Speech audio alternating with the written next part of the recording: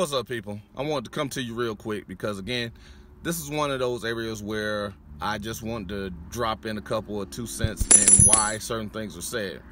I was watching my man Roland Martin. I'm a subscriber on your YouTube channel, and he had on the attorney for Botham Jean, or John.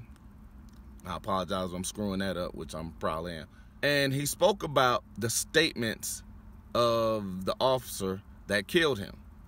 Now, we all know that she's made at least 4 statements. I even spoke about it on my podcast, why those statements will not be used for the most part, and understanding where that comes from. I'm going to go to a quick clip where he goes in to reinstate or restate what I said in my podcast a couple days ago, and why her statements will not be used. I'm going to actually give you the Supreme Court case in which sets that precedent that backs up the federal statutes he speaks about. Now let's go to that. Obviously, Lee, this is going to have an impact on when this goes to trial, because if she was fired for doing something wrong, the jury will get to hear that once they go to trial. If there's a trial. Now at law, the prosecution can't introduce that evidence. It's considered a subsequent remedial measure that is inadmissible at the time of trial, both criminally and civilly under the federal rules of evidence. And so it doesn't technically come in. Everybody knows it, and they know it all around the world.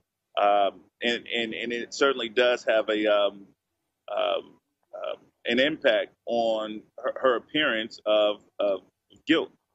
The case that I'm referring to is Garrity v. New Jersey. Now, hopefully I put it in the right spot somewhere around here. But Garrity v. New Jersey goes into length, and here is that statement.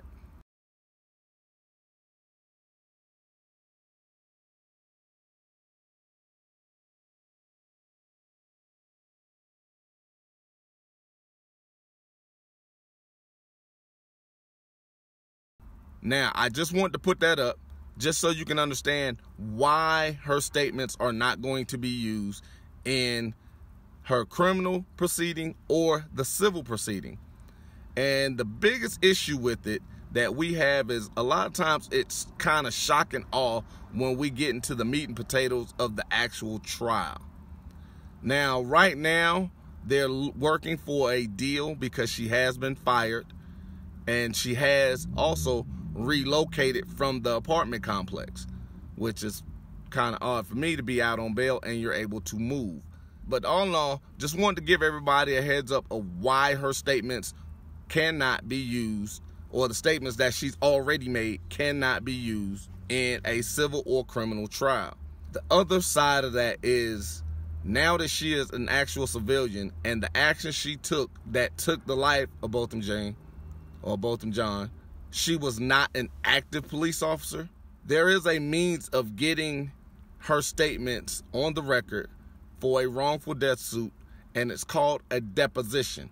I will be going into that later, but right now I just want to talk about that, of why her statements will not be used currently, the statements that were made to police officers, because they were taken from her in the aspects of her being a police officer.